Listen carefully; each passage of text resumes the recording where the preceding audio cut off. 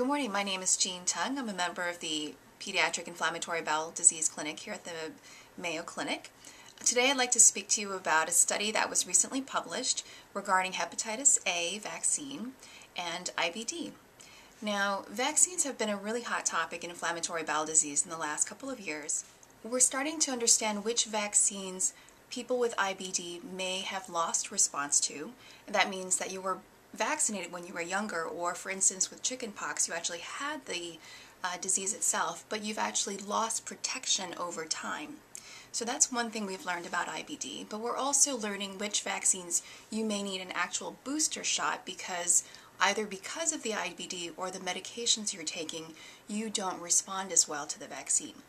So in this study in Korea, about 491 patients completed 2 shots of the hepatitis A vaccine, and afterwards they measured how much of the hepatitis A vaccine was still in their body.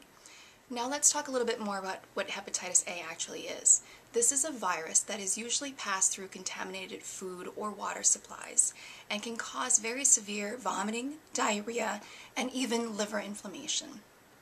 At the end of the study, they showed that most people really had good responses, anywhere from 92 to 99%. That's pretty good.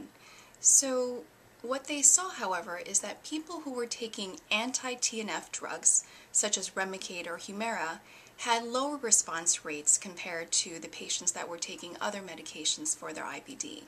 Now, the patients that had anti-TNF agents, we're talking about a response of 92% or so that still is very good. Now, not being protected as well does not necessarily mean that you'll automatically get the hepatitis A disease or an infection. So we know from this study that people who get the hepatitis A vaccine will generally be very well protected. Ideally, if you haven't started an anti-TNF agent such as Remicade, Humira, or Cimzia, it may be a good idea to get the hepatitis A vaccine before you start these drugs.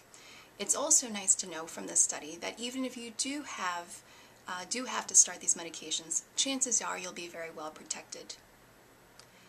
Thank you very much for your time, and I hope this was helpful for you.